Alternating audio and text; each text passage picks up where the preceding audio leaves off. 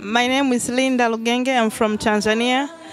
I've been experiencing a lot of nightmare and bad dreams. It started in November last year.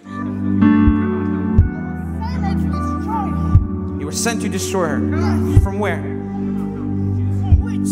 From a witch. Cause pain. What else? Depression. Curse and pain. What else? I wanted to kill her. You wanted to kill her? Yes. And after the dreams, I become a little bit sick, and I could see some dead people. Sometimes I'm alive. I mean, when I'm sleeping, sometimes when I'm at work. And after 2 months, I experienced sharp headaches, non-stop, and things started moving in my head.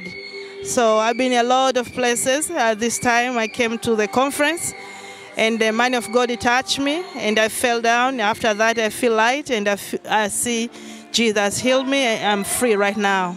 Thank you, Jesus.